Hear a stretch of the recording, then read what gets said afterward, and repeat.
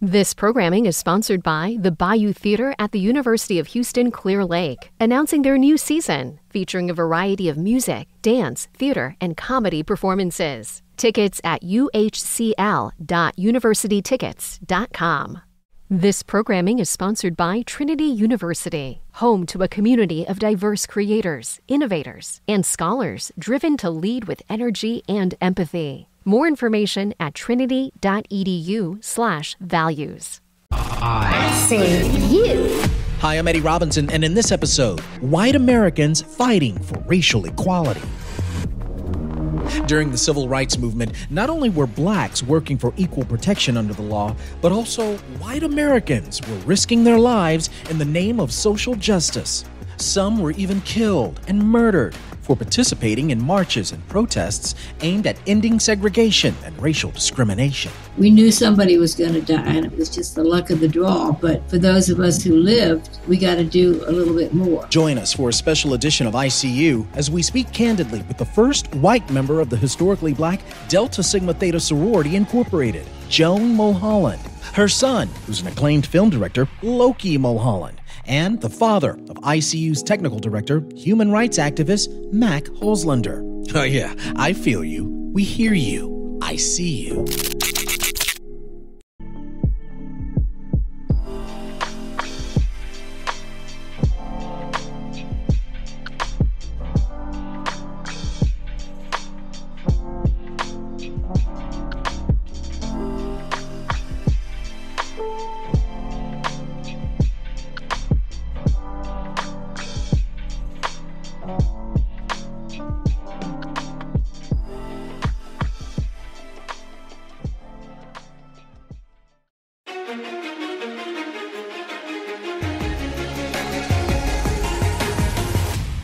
You're listening to ICU. I'm Eddie Robinson. She would participate in nearly 36 sit-ins, was disowned by her segregationist family, and hunted by the Ku Klux Klan for her work in the civil rights movement in the South. Born in 1941 and raised in Arlington, Virginia, she later became one of the Freedom Riders, had been arrested a few times while working with the Student Nonviolent Coordinating Committee, or SNCC as they used to call it, and she even served time on death row at Parchman Prison. That was the most violent correctional facility of the Mississippi State Penitentiary. She also became the first white student to integrate Tougaloo College, a historically black college in Jackson, Mississippi. She's also been featured in several documentaries, including An Ordinary Hero and The Uncomfortable Truth, documentaries directed by her own son. And she joins us virtually from her home in Virginia. And we're so thrilled to have with us civil rights legend Joan Mulholland. Hey, main man. It is an honor to speak with you, and thanks so much for being a guest on ICU with Eddie Robinson. Well, thank you. You make me sound pretty good. Awesome, good stuff. I'm sure many have asked you this question, but what on earth would motivate a white woman to put herself in harm's way and dedicate her life to desegregating the South? Why? I mean, why would you do such a thing? Well, for one thing, I'm a Southerner, and no apologies. Robert E. Lee is my homeboy, and there's more to him than being a general for the Confederacy. And okay. I went to Sunday school regularly, and we had to memorize Bible verses like, do unto others as you would have them do unto you, and love thy neighbor as thyself. And inasmuch as you've done it unto one of the least of these, my brethren, you've done it unto me. And I took it seriously. And then I think when I was about 10, visiting Grandma down in the old company logging town, not the fancy resort of Oconee, but the logging town, same playmate every summer. We sort of dared each other to go walk through the colored section. That's not quite what we called it, where we were forbidden to go, of course, but we snuck off.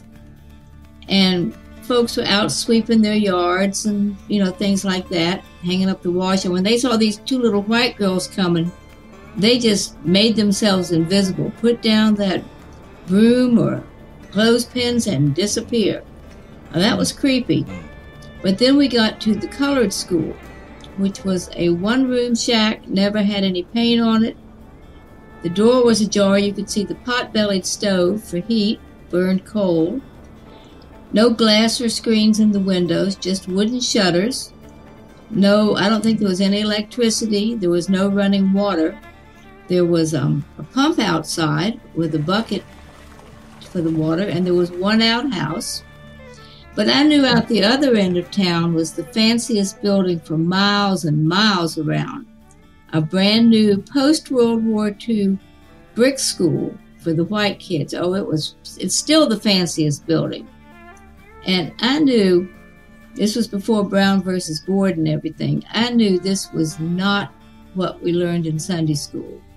This was not fair, and I sort of resolved, couldn't have put it in words, but I knew that when I had the chance to do something to make the South the best it could be, because, we Southerners, we got to stick together, didn't care about the Yankees, but to make the South best it could be for everybody, then I would seize the moment. And that came when I was in college and the sit-ins started. And, you participated in, 3 dozen sit-ins. There, those had to have been shocking for you. You were a freedom rider. I never went on any demonstrations or things that I was not invited to go on, asked to go on. I wasn't coming down from outside the culture and trying to tell folks what to do. I took my direction. Or if I had an idea, I talked it over with folks. So I did what I was welcomed at, the way they wanted it done. I dropped out of Duke and ended up back in the D.C. area, and the North Carolina college students who had invited the Duke students to join them in the demonstrations. Got it. They said, we haven't heard anything from Howard since SNCC was formed on spring break. You get back, go find out what they're doing, and if they're not doing anything, get them going. Well, I found my way to Howard and asked around, and there was a meeting taking place, I think, that evening of students who were planning to have sit-ins the next day or 2 days down the road. And since I had been arrested in sit-ins twice, and I was from Arlington, where they were going to be sitting in, they asked me to join them. So I did. But I tell you what, you were definitely part of that infamous Woolworths lunch counter sit-in. Yeah. That happened in downtown Jackson, where you were doused over the head with food, mustard, ketchup, sugar. That guy wasted all that sugar on me like I wasn't sweet enough already. It's ICU. I'm Eddie Robinson, talking with civil rights icon Joan Mulholland. Where did you muster the courage? Where did this boldness, this bravery come from? Because if your mother, your grandparents, members of your family probably all thought that you were crazy, right? Sinful. But you are safer staying at that lunch counter if things get rough, where you got your buddies on either side of you and the press usually behind the counter taking pictures and all. And the mob behind you, you're safer to stay at that counter than to have to go through that mob to get out of there. Beyond that, it was like an out-of-body experience after a while, that the real you, the essence, the important part had left the body, and it was just this stuff sitting at the lunch counter. You're going to die for something, sometime. And it can be for something you believe in, for a cause, or it can be trying to cross the street at rush hour. Wow. And you were willing to die. I mean, somebody was going to die. I knew people that died. Well, take us back to an incident, ma'am, where you honestly felt that your life was really in danger, that you knew for a fact that you would be killed. Perhaps it was, one of the sit-ins. Perhaps it was a moment where you and 4 other activists were stopped by the Klan. Yeah. When we got stopped, we knew we were going to get killed, and we knew we were going to die. Out in that no man's land between the old road and the interstate, and we were all calm. We all talked about it later. We had made our peace. We knew we were going to die, and that was it. And the only thing that got us out of there was the leader of the opposition party in the Indian Parliament had been arrested that week and jailed for going to a restaurant dressed in traditional clothing in solidarity with the blacks in Mississippi. And the Indian embassy in Washington, D.C. just sort of, they went off and contacted the State Department that passed the word down to the powers that be in Mississippi that you leave the Indians alone. So even though Hamid was actually from Pakistan, we started saying, don't hit him. He's an Indian. He's an Indian. And Hamid wasn't too happy to be called an Indian, but somebody in the crowd picked up on it and got the others to stop. So, and when you say the crowd, these are like Klansmen, right? The Klansmen surrounded the vehicle that you all were in. Well, they weren't in hoods, but I would assume they were Klansmen. They might have been police officers in the crowd too, but, undercover. Okay. That's the closest I think I ever came to dying. And it's interesting because, even that moment that you all escaped Canton, Mississippi, from what I read, there was an informant within the Klan that later confirmed that you all were supposed to have been killed, but you guys escaped and they didn't kill anyone. But because they weren't successful, Klansmen later killed 3 other civil rights workers, Michael Schwerner, James Chaney, and Andrew Goodman. And Chaney and Schwerner knew all of us who were in the car. I'm the person who gave Schwerner and his wife the orientation when they first got to Mississippi out of Tougaloo about what, as a white person working in civil rights, you got to know this, this, and this. Wow. So people have asked me, do you feel guilty that they died and you didn't? And no, we knew somebody was going to die, and it was just the luck of the draw. But for those of us who lived, we got to do a little bit more. So I'm talking to you. And when I had been arrested and went to step out of the paddy wagon, and this would not have happened if I were black, but the white police officer reached out to take my arm and help me down and said, we don't want the thing to happen to you, Chillin. And well, number one, I could understand him. And that right there gave me faith, confidence. I knew that in the end, things were going to work out. You would think that with this strong sense of Christianity and religious foundation, more whites, would see how wrong this treatment of blacks really was, right? I mean, what was it that you believe was different within you that whites, even today, don't or won't act upon an effort to speak up or do something about social injustice? I mean, it almost seems like their silence emboldens politicians, white politicians, to continue their quest in doing whatever's necessary to limit opportunities for black people, whether it's voting rights, real estate deals, economic prosperity. Those in power will surely see to it that blacks come out at the bottom. But the people, those who attend church regularly, some even serve and volunteer through church functions, remain silent. Why won't many of these people stand up and speak up, or at least do or say something about any of this? Well, I think they are concerned about upsetting their neighbors or being excluded from things or hurting their job possibilities and, the effect it will have on them, negative effect later on them personally. And also they were brought up that way. They're just a product of their environment. Their society has been that way. And most of us will just accept society as we find it. We don't question it. And then I think sometimes the things that we have now are not as straightforward in some ways. It doesn't say things will be segregated. The blacks and whites cannot do these things together. It's more subtle. It's snuck in there. Oh, you eliminated a bunch of places to register to vote. You cut the hours back. You can't vote absentee, da-da-da-da. It's not racist on the face of it, but the effect of it is racist. And I don't think people look at it hard enough, or they say, oh, well, they didn't really mean it that way. And then many times there's this element of, you know what, let's move on. You know, it happened in the past. Let's bury it.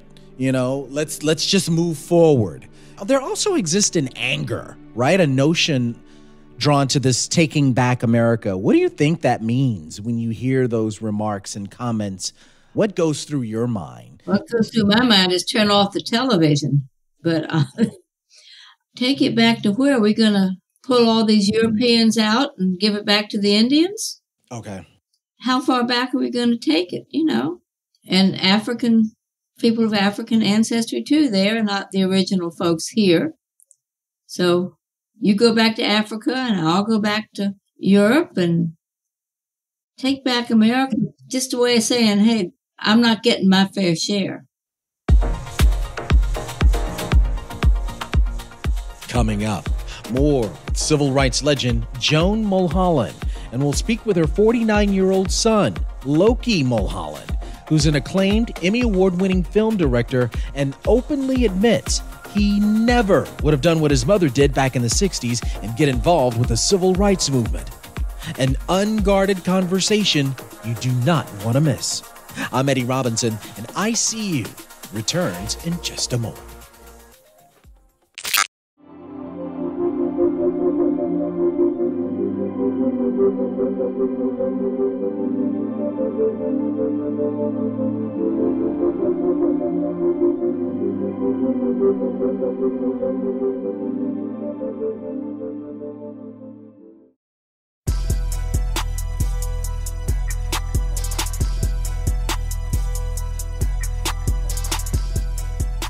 It's I See You. I'm Eddie Robinson, and we're speaking with 80-year-old Joan Mulholland, a civil rights activist who became the first white student to integrate Tougaloo College. And it was there where she'd meet legends like Medgar Evers, Dr. Martin Luther King Jr., and author Anne Moody. After her retirement as a school teacher, she established the Joan Trumpauer Mulholland Foundation, where she dedicates her life educating youth about the civil rights movement. You were the first white member of Delta Sigma Theta. So I've heard. Talk to us about your experiences, while joining, this predominantly black sorority. Was it a welcoming space? I mean, why did you feel it necessary to be an active member of this organization? Well, on campus, and it was a small school, your social life was pretty well based on what sorority or fraternity you belonged to. And it was sort of the same folks I hung out with anyway, and I got invited to join. And they cut me a little slack, I think, in the hazing, from what I understand.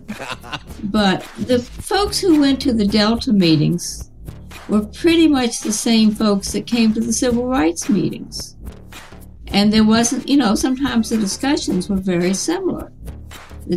Topics of concern and all. And those Omega guys were good looking. I don't know what you're... Alpha Phi Alpha. That's what it's all about. Well, you all were gentlemen. Yes, thank you very much. What kind of legacy would you like to leave behind as we look towards the future of 2022 and beyond? And what's happening with our world in a post-January 6th insurrection moment, a post-George Floyd moment? What kind of legacy would you like to leave behind? That I saw something was wrong and I did something about it. And I was just an everyday person who saw the need to step up and do something where I could and bloom where you're planted. You've heard of that term, critical race theory, right? Yeah. Have you? Yeah, I want to get your thoughts on that. Yeah, because, having such an integral role. Critical race theory is U.S. history. Okay. Okay. I think it's just people wanting to deny the reality of history. But that's not the way they learned it in school. So obviously it's got to be wrong because it wasn't in their textbook. Right. And, you know, you had such an integral role in the civil rights movement, and it must have helped you relate to diverse students, you know, when you found yourself in the classroom teaching. Will there be a point where this attitude of supremacy will indeed prevail, in that it must come to white superiority, not a question of if or even when, but it must prevail, especially, you know, in the state of Texas? And because in my mind, I believe CRT could threaten that ideology. In the end, I don't think it's going to win, because the United States, we're not that far down the road from it being a no-majority country. I think in the end, we'll all find a way to manage. I know it can start someplace in Mushroom. All of my sons in school, they liked who they liked. Mm-hmm. One of my number 2 son, Django, he was maybe first or second grade, and the teacher told me, she was concerned that he didn't seem to have many white friends. Now, he went to a no-majority school, elementary school. I said, I hadn't noticed. When I got home, I made a list of everybody, his friends who came over to my house to play, everybody whose house he went to play, and everybody else he talked about as a good buddy at school. Okay. And he was within 1 percentage point of the school population. So I went back to the teacher and showed this to her and said, now my question is, why isn't this true of all the students? And she had been oblivious. She didn't, I hadn't noticed, And 3 of my sons married interracially, Asian and Ethiopian. Oh. So I think they just sort of, if they liked you, they liked you. If they didn't like you, get lost, There you go. There you go. This was remarkable. This was such a pleasure. Civil rights legend Joan Trumpauer Mulholland, thank you enormously for your commitment, your contribution, the work you've done to make human relations better for our community, better for our families, better for our future. We are so grateful to you for your courage and for your bravery. Thank you. And thank you. And now it's up for the younger generations to carry it forward. Absolutely. Thank you. Thank you. You're listening to ICU. I'm Eddie Robinson. He's an Emmy Award-winning filmmaker, author, activist, and the son of civil rights legend Joan Mulholland. His documentary, The Uncomfortable Truth, was released back in 2017, but still resonates today. It's a very insightful look at the origins and history of racism in America, as told through the filmmaker's very personal and honest narrative. Please welcome to ICU, Loki Mulholland. Loki, thank you so much for being a part of the show. Oh, thank you for having me. At the beginning of The Uncomfortable Truth, you say that you're not sure that you do what your mother had done. You wouldn't have joined the Freedom Rides, sitting at lunch counters, but you're thankful that she did. Yeah. And that's a very honest remark to make. Expand, after seeing what your mother did, why you felt that way, that you would not have participated in any of these activities and protests, putting yourself in harm's way as your mother did. So there was this article that was written years ago about my mom's mugshot in the Atlantic magazine, I think it's called, that Ta-Nehisi Coates. And in the Atlantic, he did a post about my mom's mugshot. This is very early on, years ago. And someone had made some comment, or he was writing this article about this, and the net effect was people were like, well, I would have done that. I would have sat right there. And he's like, man, sit your butt down. There's no way you would have done it. You like to say you would. Right? And it made me really think about myself. Would I have done that? Now, I would like to think that I would have. I think we all would. There's plenty of people I get all the time. It's like, yeah, I would have been right there with her. It's like, what are you doing today? Right?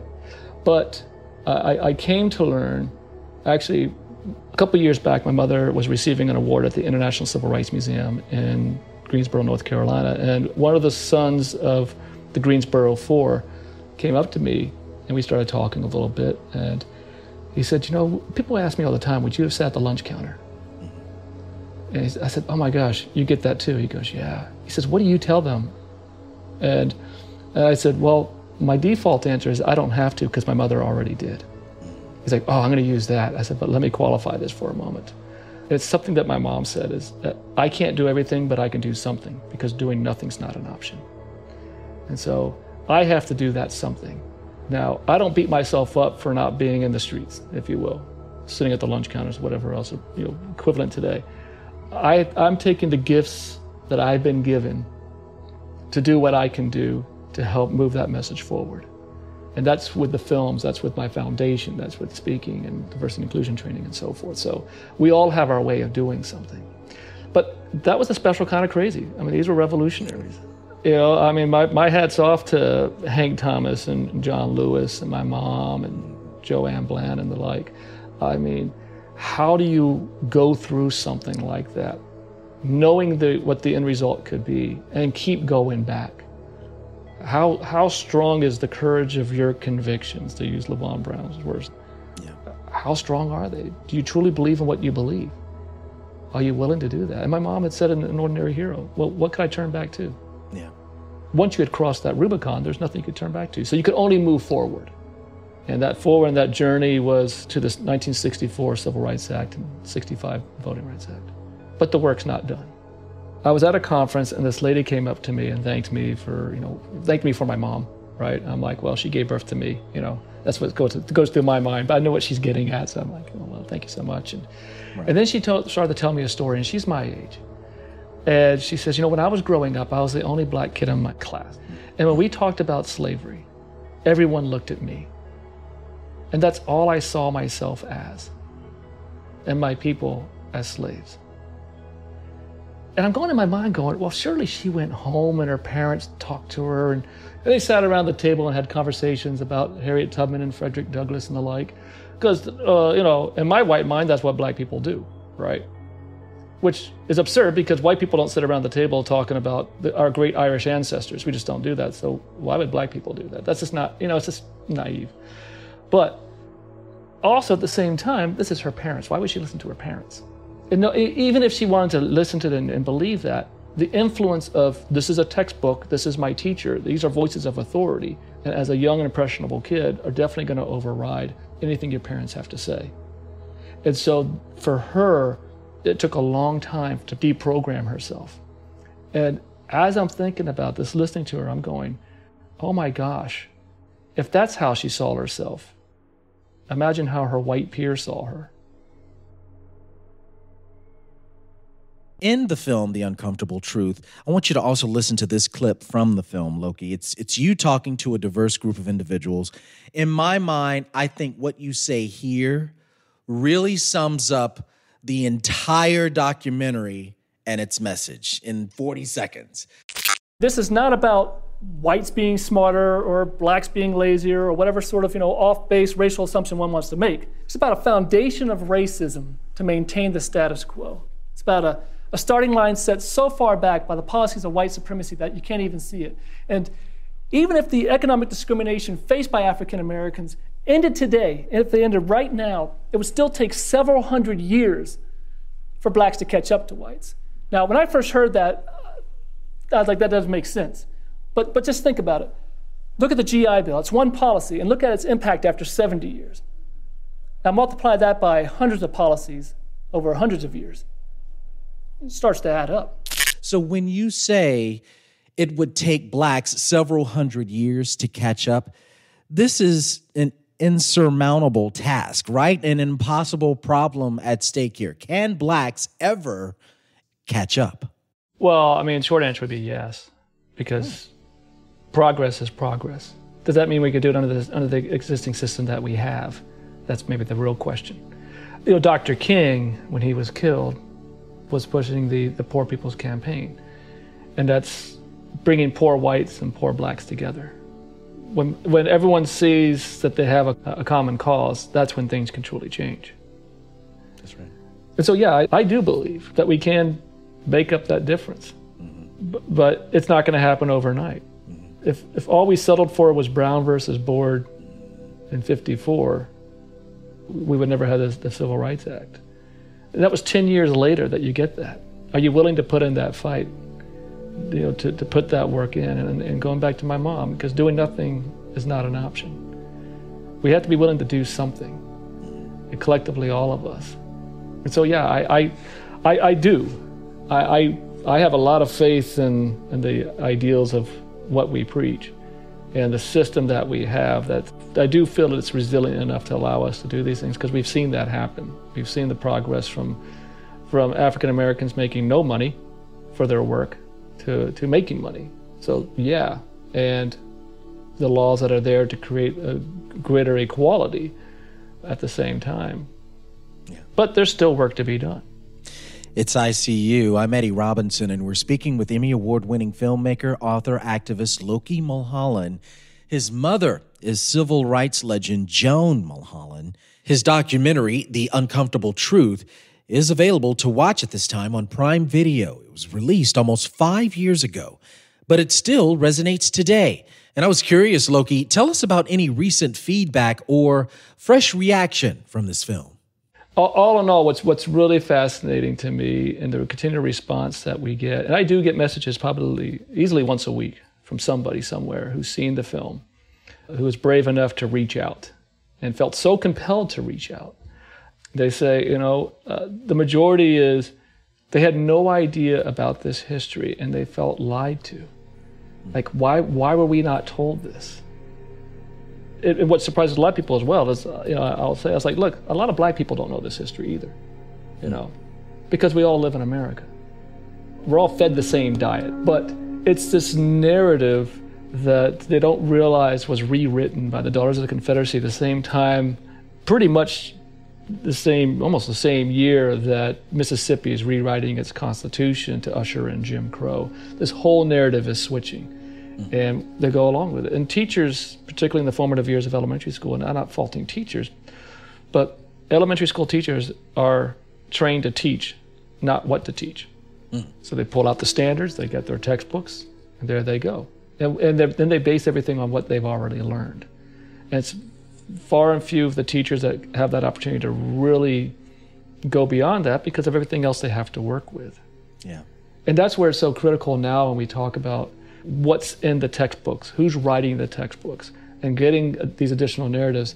And something's going on, that there's an impact being made, because now you get this nonsense about anti-CRT, and it's like, it's not being taught, for goodness sakes. There's no CRT being taught in elementary school. This would be the equivalent of us teaching a first grader, instead of teaching them about, that's the sun and that's the moon, you're teaching them about quantum physics and, the speed of light. It's like, it's nonsense. You would never do that. Yeah. But it's an overwhelming response, a humbling response, to have people really open up and talk about the impact the film has had. You hope you make an impact. Loki, you mentioned CRT, critical race theory. With CRT, in my mind, it's the theory that's not calling America racist, but it's merely saying those racist tropes, those racist themes, supremacist patterns, ideologies were embedded or baked into the laws and policies of our nation. And that linkage to understanding all of that wasn't taught in school. I want to play a clip from a CNN interview with comedian Bill Maher and his interpretation of what critical race theory is and why there's such a blowback with this term, this curriculum. He argues that no one really knows what it is, right, to begin with, right? But he points out that if it has anything to do with teaching an honest history of racism, then he's all for it. But if there's another agenda to it, and how CRT is being taught in American schools, then he does have a concern about it. Here's what he said in that CNN interview. We learned about the Civil War. They mentioned racism. We understood slavery and Lincoln and blah, blah, blah. But they didn't really go into it any more than Gone with the Wind goes into it. It was there, but you didn't feel it viscerally. Now we're doing that, and I think that's a good thing. People should understand that. That's different than teaching that racism is the essence of America. That's what people get upset about. Or involving children who are probably not old enough or sophisticated enough to understand this very complicated issue with a very complicated history. My gosh. So you see, Loki, I'm a fan of Bill Maher. Look, he's awesome, but that's where I'd have to disagree with him, because in your film, The Uncomfortable Truth, you show vintage pictures of white school children who were dismissed from school lunches to come and witness lynchings of black people. Yeah. And he's concerned about involving children who are not old enough or sophisticated enough to understand a complicated issue. Is he referring to white children? I mean, because, what's going on here? I mean, I was shaking my head the whole time I was listening to this. It was just, I'm sitting here going, look, black children learn about racism all the time just by existing. Yeah. Right. White children don't have to learn about that. So, I mean, the whole idea that's like, well, America, is a racist place. So, I mean, I have problems with that. Well, wait a second.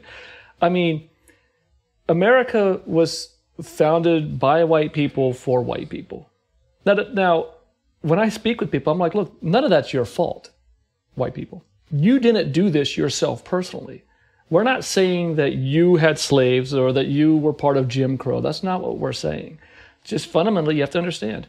Now, if the Constitution, which is the foundation of our country's principles, right? I mean, that's our governing laws, had slavery, and slavery is racist, then guess what? The foundation of our country was based on racism. I recently had someone who was like, well, yeah, but look, that was just the way things were. People were fine with slavery. And I'm like, really, how do you think the slaves felt? They're like, what? They never think of the other side. And so on top of that, then Bill Maher, I mean, he says, if there's an agenda, well, define agenda, right? And is it an agenda, and I put that in quotes, that doesn't, sync up with the way you feel the world should look? It's, we should talk about this. We are a nation founded on some pretty good ideals: life, liberty, and the pursuit of happiness. And we are progressing towards a more perfect union. We are trying to make those ideals a reality for everyone. And that's what the Civil Rights Movement was about. The Civil Rights Movement was the first true American revolution for all Americans. The first American Revolution was very specific for a very specific group of people. And it didn't include women, by the way, right? So we should talk about this because it shows how we have gotten better as a nation.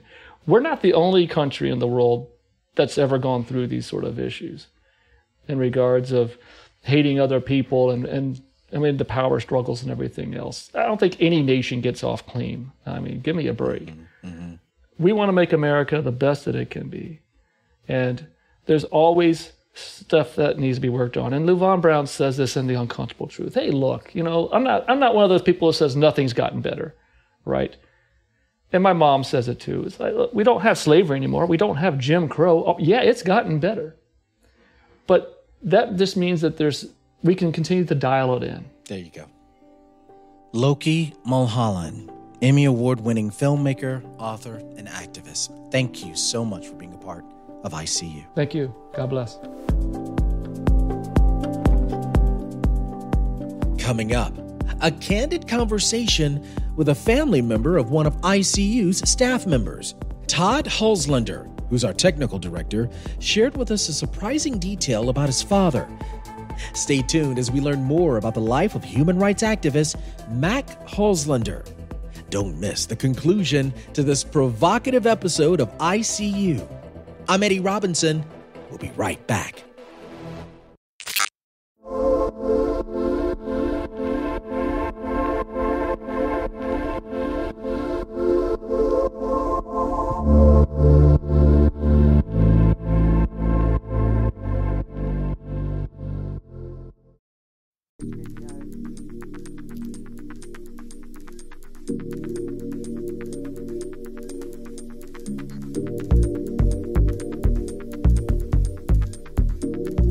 Welcome back to ICU. I'm Eddie Robinson.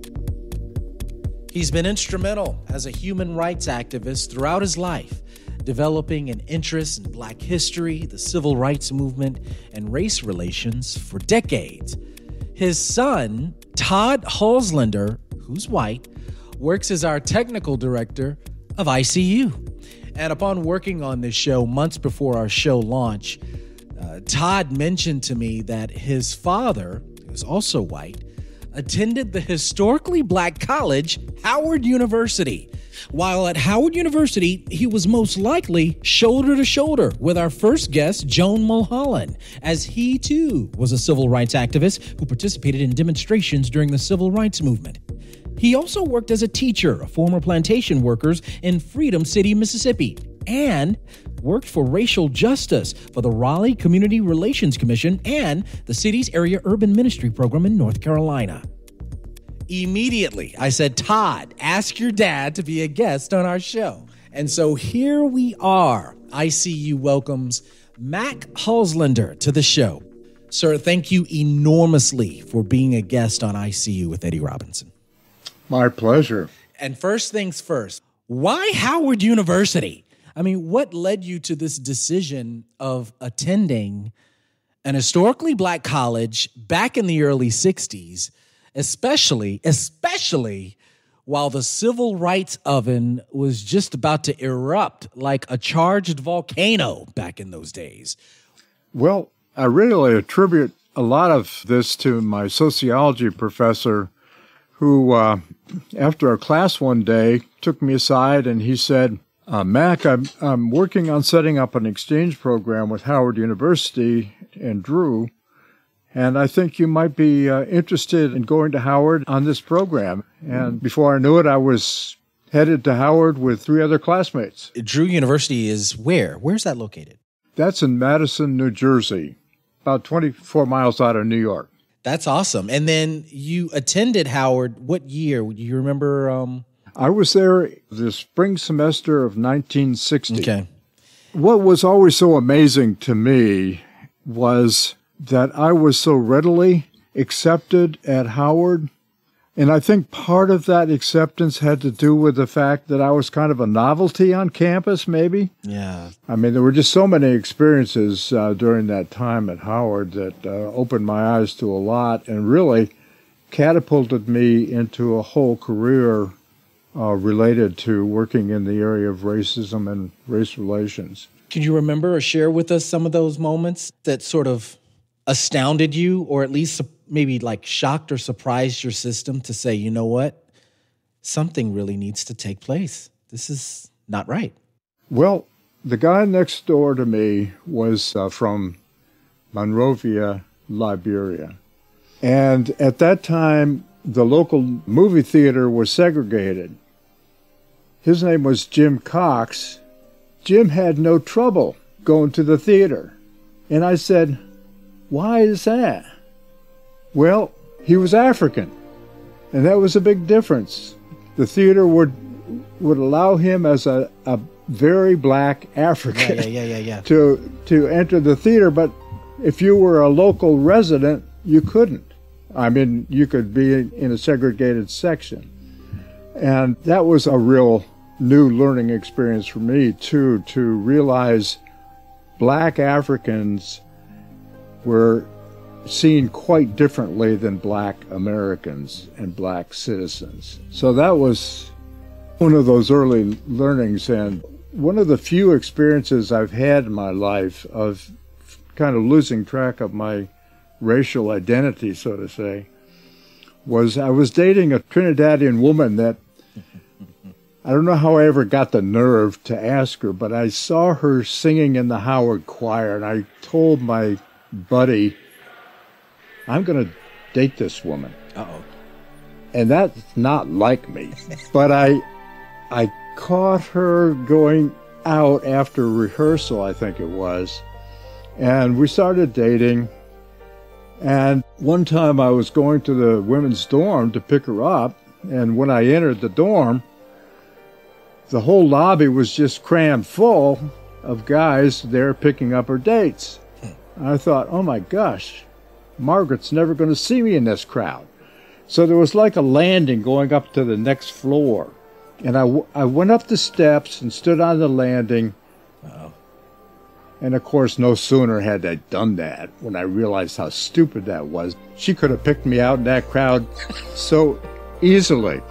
But it was, for me, that was just a great experience because it was so refreshing to finally kind of lose that sense of otherness and be part of the student body, I guess you could say. Sounds like it. That's a huge transformation. I mean, I'm wondering about even now, fast forward to what's going on with this critical race theory component. I mean, here in Texas, lawmakers have already decided to not teach this academic concept of critical race theory in classrooms. There's even confusion as to what it really means.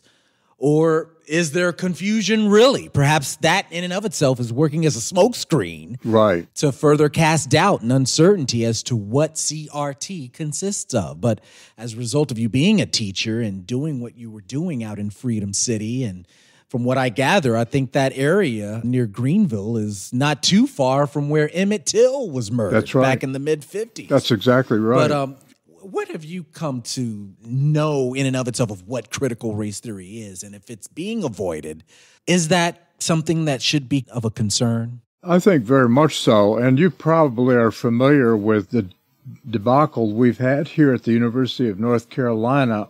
Like in Texas, I guess, North Carolina is also passing laws so that some of this history cannot be taught, because it might make some white folks feel bad or feel guilty. And my hope is that it's by tackling the history and understanding it and understanding why it happened the way it did, that's my hope, that we're going to come out of this at some point better understanding the social dynamics without blaming anybody. What happened historically that wasn't part of that, but still in some ways profiting from it. But until we understand why things are so different for Black and particularly Latino people in this country, yes, until we understand and own that, I think we're still a long way off from getting to an equal and just relationship. Absolutely. And Eddie, there was a period back in the 70s where, I don't know if you ever heard of it, but it was called New White Consciousness. And basically, it was how to be an anti-racist racist. Because growing up in this country, it's very hard to avoid being caught up in racism. But there were ways to combat that, and a guy named Bob Terry wrote a book for whites only, expounding on this idea of new white consciousness as a kind of a way to get beyond that. Wow. And it was like critical race theory, but it was called new white consciousness at that time. You're listening to ICU. I'm Eddie Robinson with human rights activist Mac Holzlander.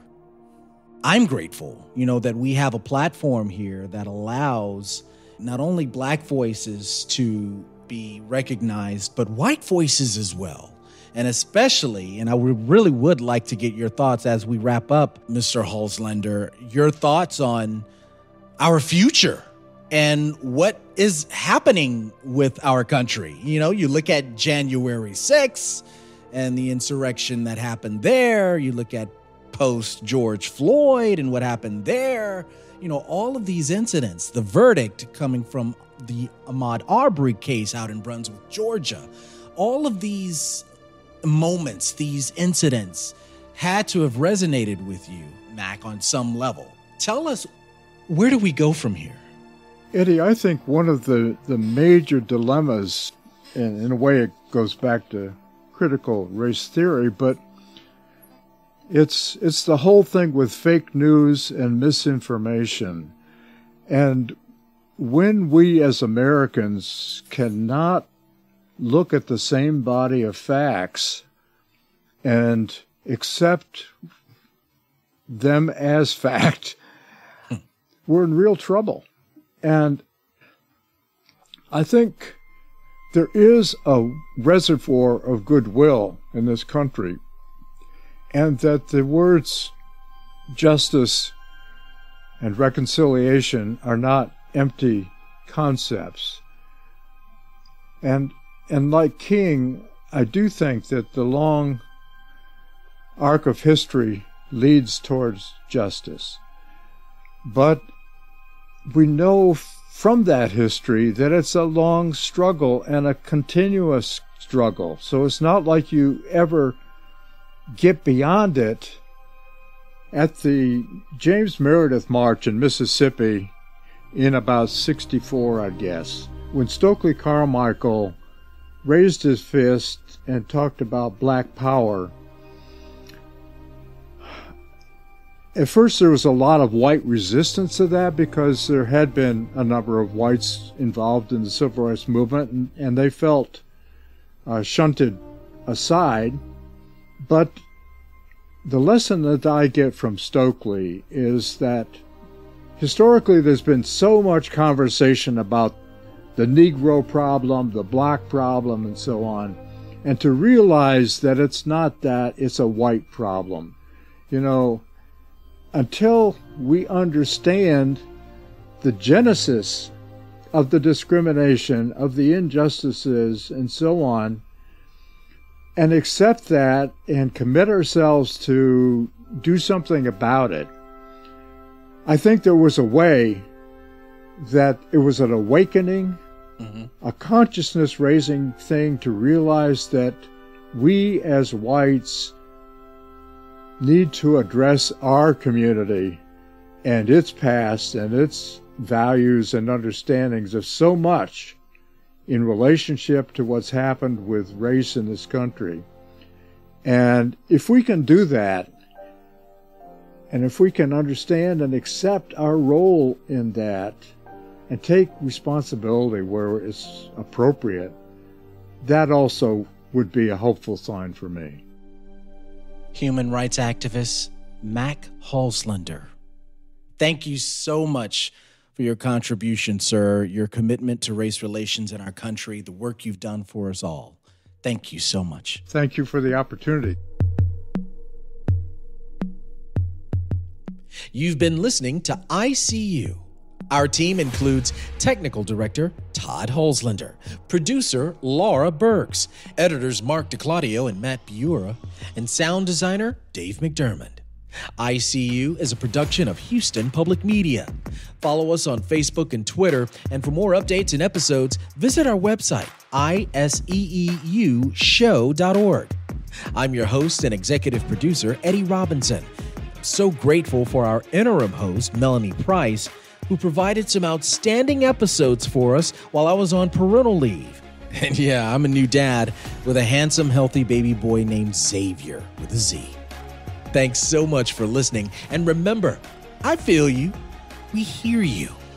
I see you.